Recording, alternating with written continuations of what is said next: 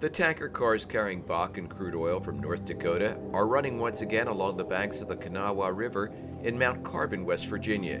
It was just over 2 months ago when a train carrying 109 oil cars derailed. 19 cars exploded. Paige Del Porto shot video of the blast. All of a sudden the sky lit up like this amazing orange color, and another one had blown. One home was destroyed, but there were no fatalities. Richard and Ann Skaggs live less than a mile from the crash site. They stayed in their home during the incident. Although their property suffered no direct damage from the blast, they believe vibrations from the heavy emergency equipment rushing to the scene may have caused cracks in the walls of their home. Feel a little uneasy, especially when you know it's a tanker train. A coal train wreck might not scare you as much as these kind of things that can explode, and I think it was just by the grace of God that it happened where it did, and no one was killed. The CSX rail line runs right behind their neighborhood. If that wreck happened just directly across from us, the railroad is 3 rows of houses over, and the houses next to the track would have had a lot of damage, more than one house that burnt. If it had been up this way 200 yards, it would have been a lot, much more would have, it would have destroyed a lot more people's houses, I'm sure. Randy Fitzpatrick saw the explosion from his home directly across the river in Boomer. Saw this big ball of fire going up in the air. This area has had a number of experiences dealing with fossil fuel industry-related accidents. In 2012, a natural gas line explosion destroyed 4 homes and closed a major highway less than an hour away in Sissonville. There appears to be a quiet resilience among the residents in reaction to these accidents. There's local coal mines. If you live in this valley, you live in within the knowledge that there's tragedy, possible tragedy all around you.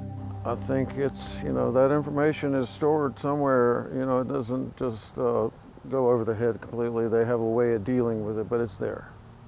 You know what I'm saying? It's there. It'll come up some other way, some other time.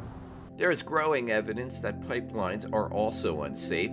An investigation conducted by Politico shows that from 2010 to early 2015, nationwide, there were more than 3,100 incidents involving gas or oil pipelines. That includes leaks, spills, and explosions. Those cases resulted in 78 deaths and 369 injuries. More than 400 miles away along the banks of the Schuylkill River, there are also worries about oil trains. The trains run along the Schuylkill River Park and through crowded neighborhoods.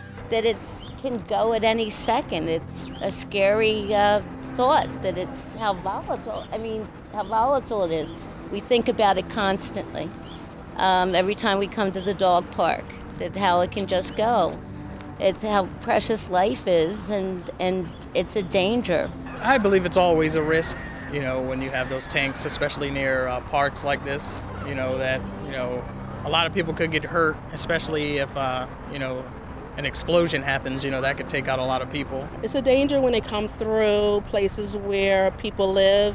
We're close to the river. I mean, if it derailed at this point, not only would it contaminate people's living space, it would also contaminate our Delaware water supply. The Obama administration has introduced regulations calling for the phase-in of tank cars with thicker walls, and federal transportation officials have ordered oil trains to slow to 40 miles per hour when passing through highly populated areas. The train that exploded in Mount Carbon was traveling at 33 miles per hour when it derailed. Most recently, a train consisting of 103 tank cars carrying Bakken crude oil was traveling 23 miles per hour when 21 cars derailed and caught fire. The Department of Transportation says tank cars are vulnerable to being punctured at speeds in excess of 8 miles per hour. Residents in both river towns are wary of assurances. I mean, when it comes by, it actually sends chills up my spine. People need to wake up, get involved. This is a democracy.